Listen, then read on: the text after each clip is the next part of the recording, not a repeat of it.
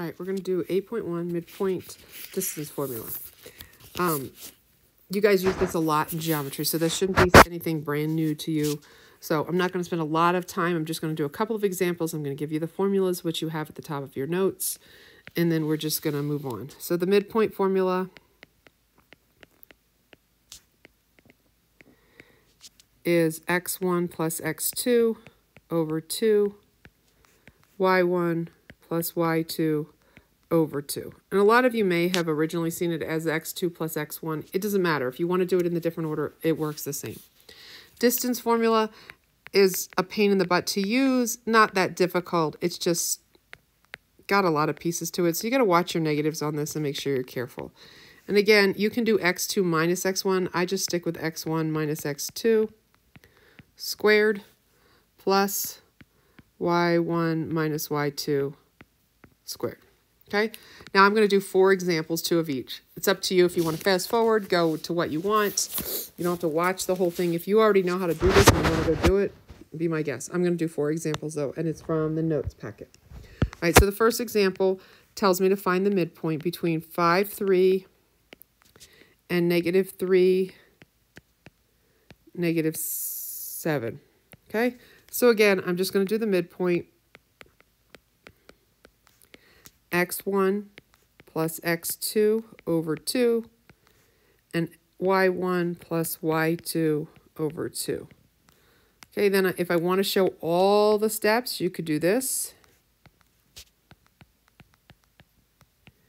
And then your final answer is going to be negative 4, positive, negative 2. I have it wrong on my answer key there. Okay, so that's how you find the midpoint. Let's do the second one is again midpoint, so we can do the same one. On the next one, I'm going to show you the minimum amount of work you're allowed to show on your homework. So again, your midpoint, we're trying to find the midpoint between 5, 2 and 7, 8. So it would be 5 plus 7 over 2.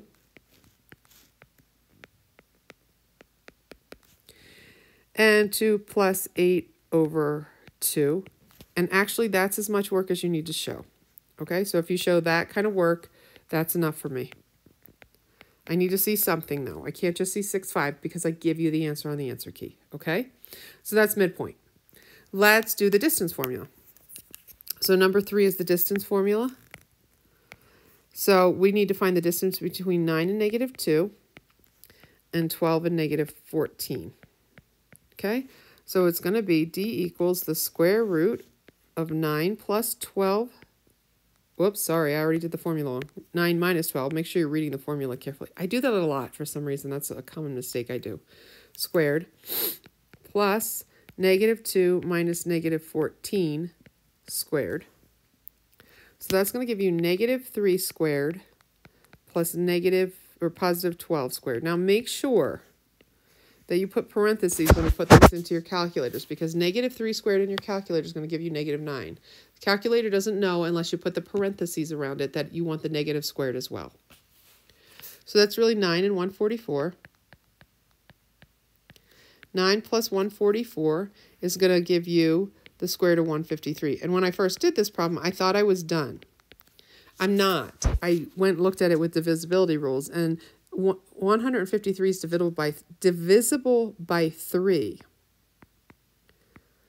So that's 15, and you get 51, and 3 also goes into 51 17 times. So 53 can be prime factor to 3 times 3 times 17.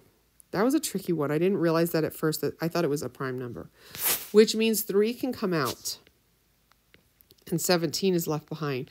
I'm expecting you to do the simplified answer. You will get full credit for that. You will lose a half a point for the square root of 153 for not simplifying it all the way. Okay? The only time I'm going to ask you to give me the decimal answer is if you need to use it to graph. If you need to use it to graph, then we need to have a decimal approximation. Okay? Let's do the last one, number 4. And again, if you feel like you're good, you can stop now and go do your homework. So negative 4, negative 1, 4, and 2, negative 3. So the distance is going to equal the square root of negative 1 minus 2 squared plus 4 minus negative 3 squared. Again, this isn't the most difficult, but it is, there's a lot of places to mess up your negative, so just be really careful with that. So this would be negative 3 squared, and this would be 7 squared. And so you end up with 9 plus 49, square root it, and then my final answer is the square root of 58. And that's it. That's all you need for 8.1. If you have any questions, you can email me. Or ask your long-term sub if you're not in my class, or just stop by my room if you have some questions.